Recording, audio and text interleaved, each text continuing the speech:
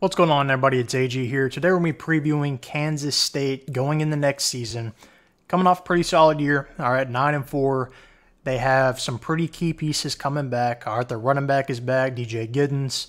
They've got Avery Johnson at quarterback. He's replacing Will Howard, went with to Ohio State, but Avery Johnson got a little run last year. Reports already looks pretty dang good. And Chris Klieman has kind of earned the benefit of the doubt here. He wins at Kansas State. And with Texas and Oklahoma gone to the SEC, really the Big 12 is anybody's for the taking.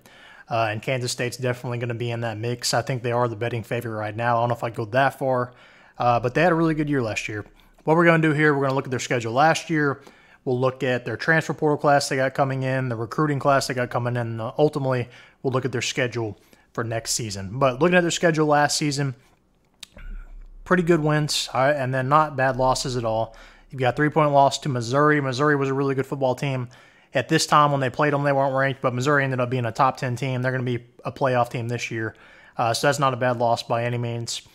Lost to Oklahoma State. Oklahoma State had an up and down year themselves, but made the Big 12 championships. That's not a bad loss. Lost in overtime to Texas. If you remember, they made that nice little comeback there. Texas was a college football playoff team. Not a bad loss there. Then you've got a 7-point loss, touchdown loss to Iowa State, which Iowa State's usually pretty good, so it's not a bad loss, really. Did beat Kansas. Sorry, that was their ranked win of the year, and then beat NC State in the bowl game, but bowl games are not really going to read too much into. But they've got a lot of reason for promise this year.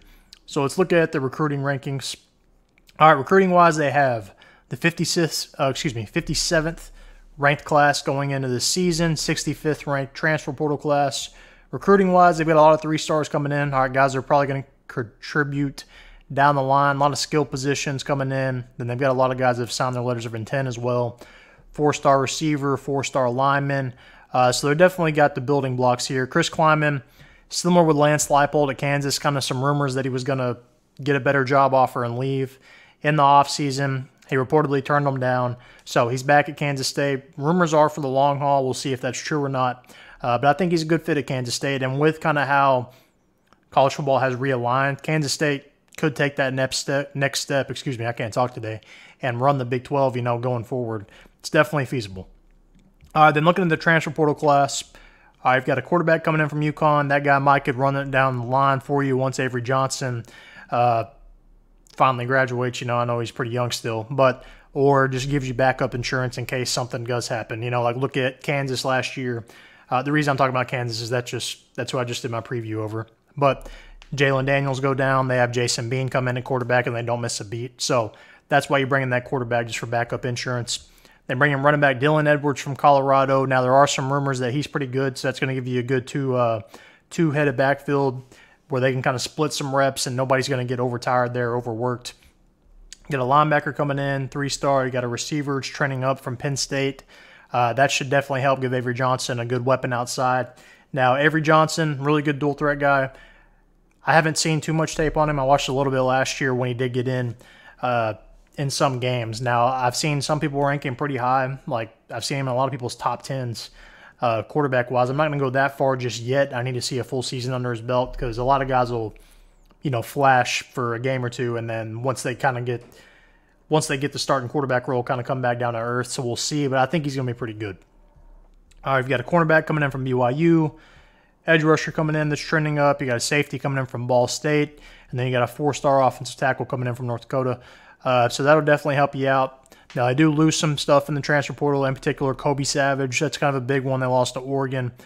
But I think they should be fine this year. Like I said, Klieman's kind of earned the benefit of the doubt here for me that, he's going to win at Kansas State no matter what.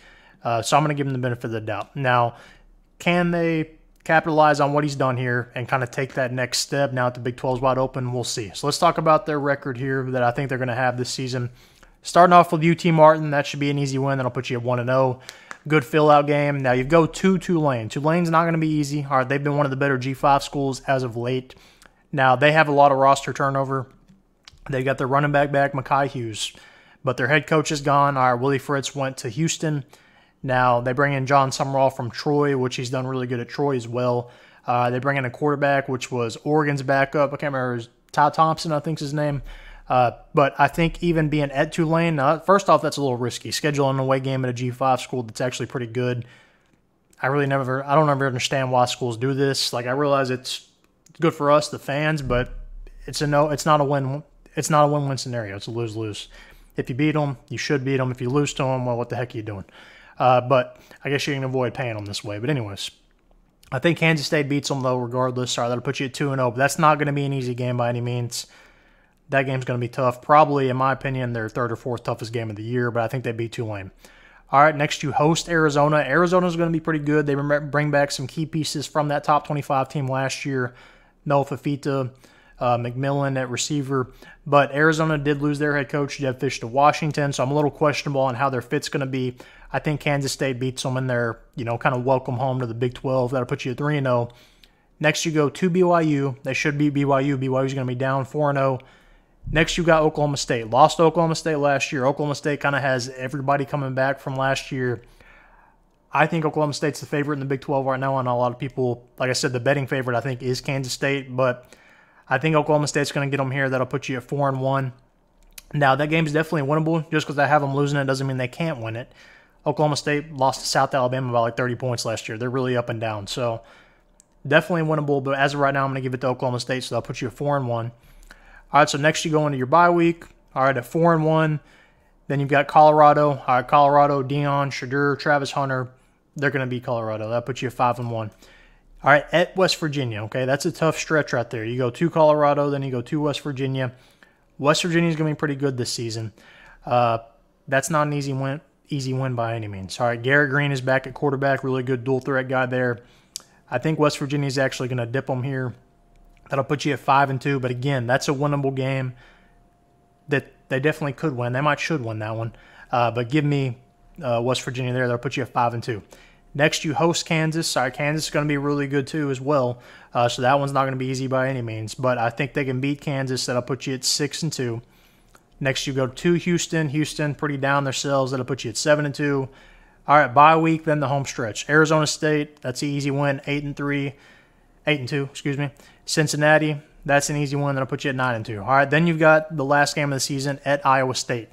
Now, with the Big 12, there's so many teams I think are going to beat each other. This might be like a Big 12 championship game to where you have to win this to make it.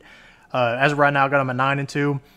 Iowa State dipped them last year, and Iowa State's going to be another team that's kind of right in the thick of things, I think, for the Big 12 championship.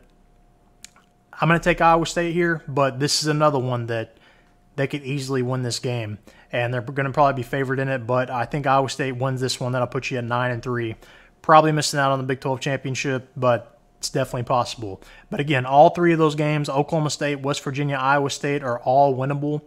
No reason Kansas State can't go undefeated and make the Big 12 championship and then make the college football playoff. And with the expanded playoff, even if you lose a game, you're probably still going to sneak in somehow to the 12-team playoff, but I've got them at 9-3, but definitely can see them doing better than that. Probably not worse. The only other game that I didn't have them losing, I could see them losing, was probably Kansas, as well as maybe Tulane, but I don't think they lose those.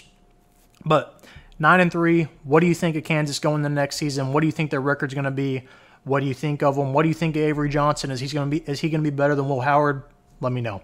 Comment down below. Make sure to like this video, and most importantly, subscribe.